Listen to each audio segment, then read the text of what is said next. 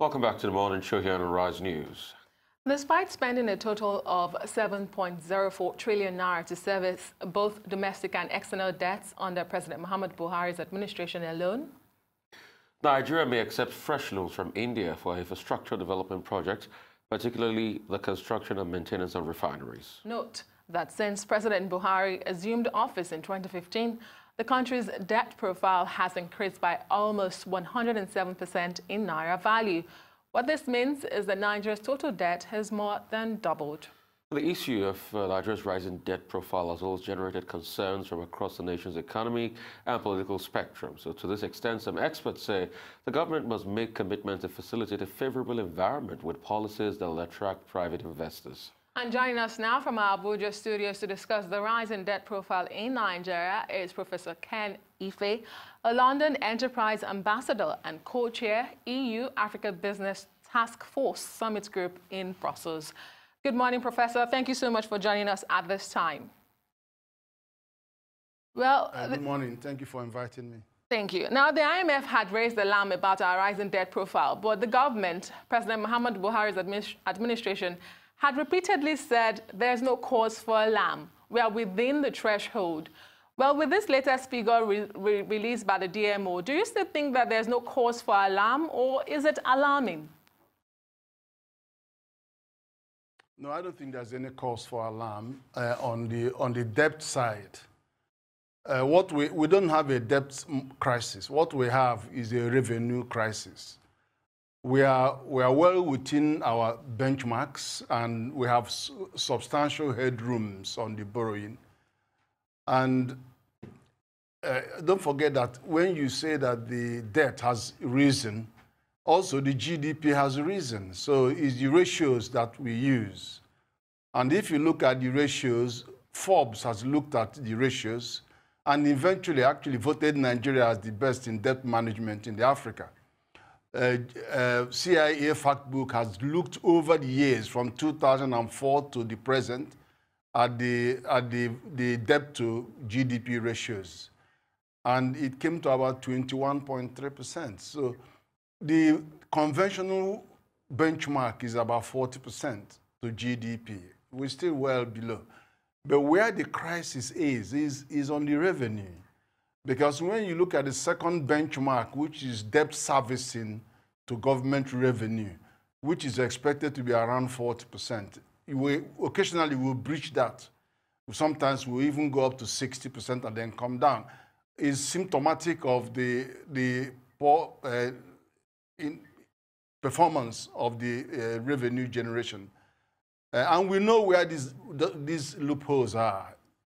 One of them is the Fiscal Responsibility Commission, where the 222 MDAs are just not up to it. They are not remitting their operating surplus on a monthly basis. The law says remit 80% every month and then reconcile at the end of the accounting year. Many of them are just not complying. And if they do, there will be less recourse to external borrowing. We also know that the tax base is very low. It's about 5–6% compared to Africa average of 15%. I mean, Ghana is 18%. So when you have that low tax base, government is doing something, because last year alone, the inland revenue increased the tax net from 20 million to 35 million entities now paying tax. But they need to increase the VAT in some areas, because our VAT is the lowest in Africa at 5%, when many average is 15 to 18%. So, but that has to come over time, but it does need to be looked at very carefully to increase the quantum of revenue available to the government. Professor, the government is also doing something on the oil. Hello, Professor. A lot of people oil side. A lot of people will strongly and blatantly disagree with you, and they'll pick holes in your analogy. Number one, debt to service ratio quite on the increase. You said hovering around 60%, sometimes even more than 60%, inches towards 70%. A sizable portion of our collection servicing Is servicing to government revenue. That is the one you're describing, not external debt to revenue. So, yeah, I mean, servicing to government revenue. A lot of people will also pick holes in your analogy by saying, you say you can borrow more money. Yeah, the threshold is about 40%, but the economies you're comparing yourself with are economies that have infrastructure.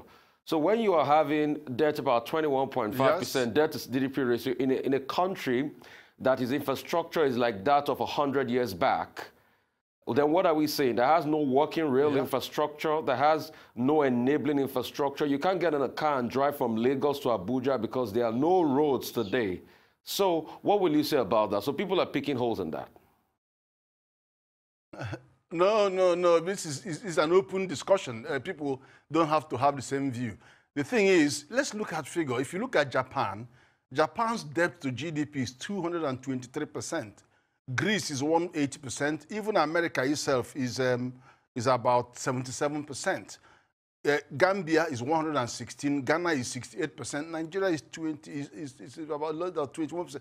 So the thing is, relatively, but we do know that those countries, their resilience in this respect is much to do with the level of infrastructure development. But that doesn't say that Ghana and Gambia have more infrastructure than us. No, not at all. But the thing is that when you look at the debt, we know that some of the money, our law consigns us to borrowing for capital expenditure. And two, if you look at the visions of Nigeria for 2050, they're looking at GDP of $6.4 trillion and a GDP of $1.64 trillion in 2030. Now, these are realizable, but you need to have infrastructure to get to those.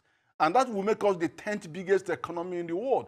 So to come and tell me that because there are dangers, because the revenue is not performing, and then you should stop borrowing, that's not true. It's not true because we have to build the infrastructure that allows us to manage a higher order of benchmark. So that's the situation. And then, of course, if you look at the data, go on. But revenues have never performed. Government revenues have never performed. It's just been a slippery slope centered around crude oil price. They go up. That has been the bulk of our revenue. We've not collected taxes, so it has never performed. So how do you want to do the magic overnight if it's never performed? There are some other things that enter into the debt management equation. For example, rebalancing the debt. The EIGP, that's the Economic Recovery and Growth Plan, planned for the external debt to go up from 19% to 40% because it's cheaper.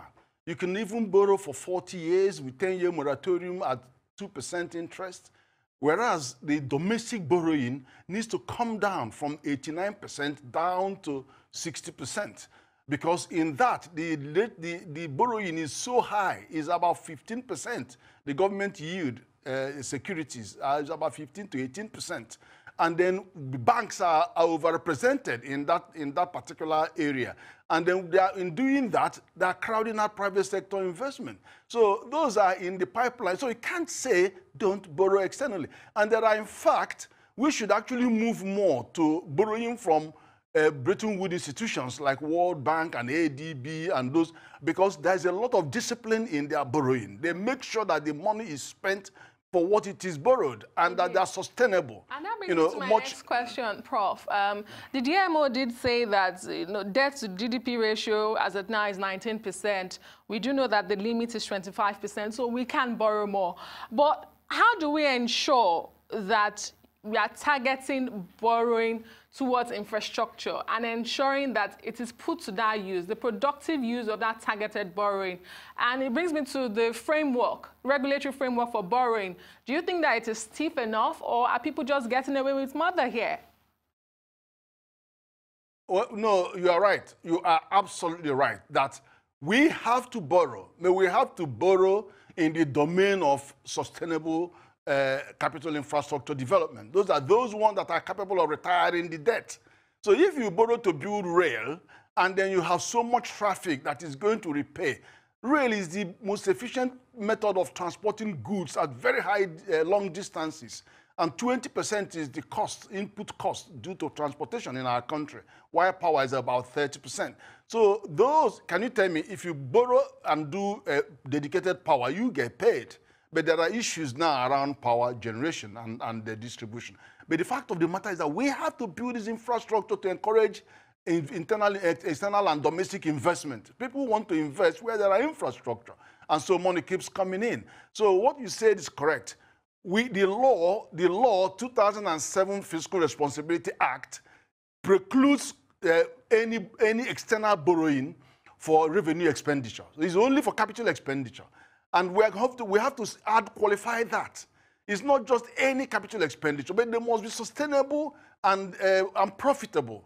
And so you need to invite more PPP on the scene to reduce the time, the planning time and design time, and then go to market very, very quickly so you can return the investment. Although we do have a sinking fund that enables the retirement of this, but we want active participation of the private sector so that you can have viable, financially viable projects.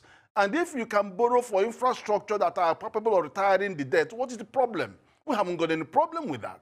But we just have to make sure we have that discipline. And part of that discipline will come. Instead of taking all these monies from China and all that, which is a bit difficult for you to demonstrate sustainability, go to the World Bank, ADB, those laws, they will give you money, but they will track you. And have SAP again happen.